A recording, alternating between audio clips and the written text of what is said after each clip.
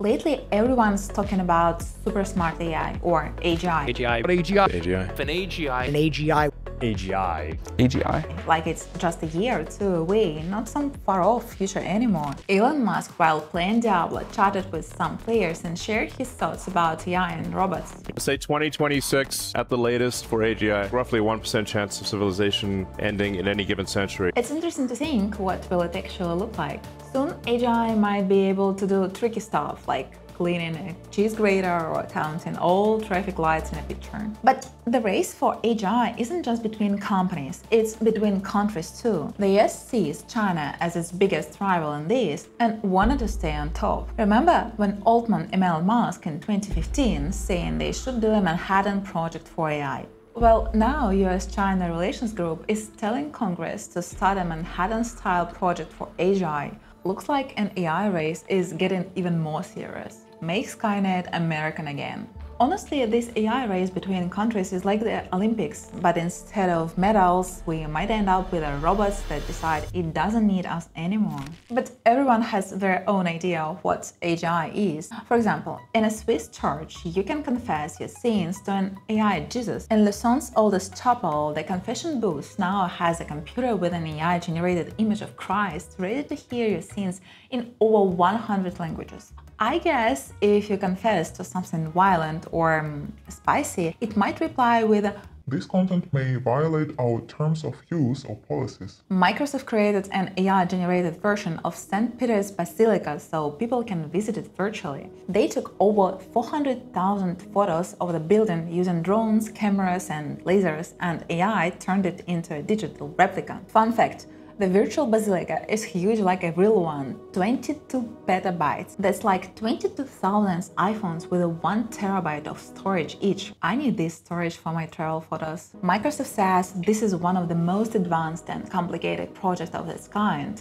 The AI model is so detailed that it includes things the human eye can't even see. The fight for AI dominance is heating up again, and now it's back to being a battle between tech giants. Amazon is investing $4 billion into Anthropic. AWS will now be the main place where Anthropic trains its models. And yeah, Amazon got Anthropic to start training on the Trainium chips, which will help improve those chips and maybe even make them rentable for other companies. It's a win-win. Anthropic gets funding and Amazon push its chips. Seems like Amazon might be more excited about competing with Nvidia than just building its own AI tools. Anthropic hasn't become a leader yet, but they are carving out a solid spot in the AI world. Over the past year, their market share has doubled, more than anyone else. Next year, though, the competition will get even tougher, not just from OpenAI and XAI, but also from startups focused on AI-powered coding assistants like Cursor.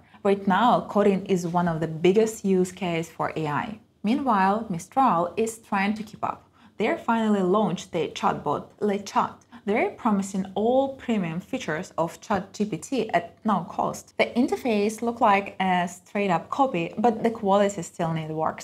Maybe they just need some time. Another area heating up is the browser wars. OpenAI announced they're building their own browser to compete with Chrome. They already released a Chrome extension that sets up ChatGPT as the default search tool. Thinks they're joking? No. OpenAI even hired 2 ex-Google employees who played key roles in building Chrome. But the threat to Google isn't just coming from OpenAI. Perplexity is rolling out an AI-powered shopping assistant. Now you can search for and buy products directly in Perplexity. It's kind of like Google Shopping, except Perplexity claims their product listings don't have ads or sponsored recommendations, unlike Google, right? But aren't they just the ones who just announced they're switching to an ad-based business model? They're also adding image search similar to Google Lens and promise free shipping. Pretty cool. Perplexity is evolving from just an AI search tool into something bigger. Meanwhile, China's DeepSeek, despite limited resources, is still producing world-class models. Their new model, R1 Lite, scores almost as high as OpenAI's O1 preview in benchmarks and even outperforms it in some areas. DeepSeek says this is just the beginning and hints at even more powerful models coming soon. On benchmarks, R1 Lite is bad at coding and math, but falls behind in other tasks. You can try it out on their website with a deep sync mode. They give you 50 messages a day for free. It's true what they say, the more limitations you have, the more creative you get. There is never a week without updates from OpenAI. It seems like staying in the spotlight is their top priority, but honestly, it's working. Advanced voice is now available not just in the app, but also on the web. They also updated GPT-4o, claiming it has improved creative writing abilities. This came in response to Google's new model, which suddenly took the top spot in AI rankings, pushing OpenAI aside. The new OpenAI model is faster but less intelligent, despite ranking high in Arena. But how is that possible? Models are often trained to meet Arena's specific benchmarks, which doesn't always translate to better real-world performance. From personal experience, I'd say since the launch of GPT-4o Mini, the model has been getting worse with each update compared to its previous versions. That said, it's still way ahead most competitors in terms of response quality. For now. 11 Labs is done being just a text-to-speech tool. They're leveling up and now let you create your own voice agent. You can choose the agent's primary language, set the first message, system prompt, model, Gemini, ChatGPT, Claude, or even your own, tweak the response temperature and set token limits.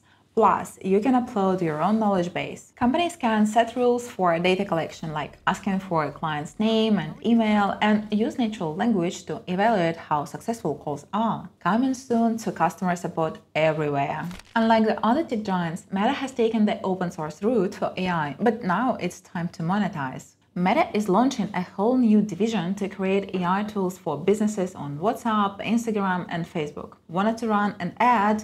AI will do it and adapt it for different platforms. Need a customer support chatbot? No problem. Meta can build one based on a llama. If you ask the new Siri to text your girlfriend saying you love her, she will write, I love her. But who is her? That's for us humans to figure out. Maybe that's why Apple is working on a new version of Siri, LLM Siri.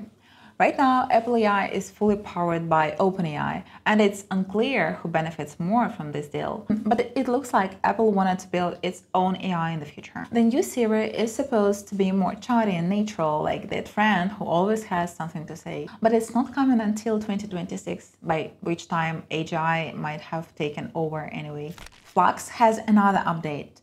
They have launched Flux Tools, a set of AI-powered image editing tools. So now you can edit photos directly, like in Photoshop. Basically, it's everything Midjourney and Recraft already do. And if you ever get bored, why not draw cartoons with your running routes? What? Yeah, some guy in Toronto spent a year running to create a cartoon using his GPS routes. He ran a total of 1,105 kilometers over 100 hours for his masterpiece. That's all for today. See you next week. Bye!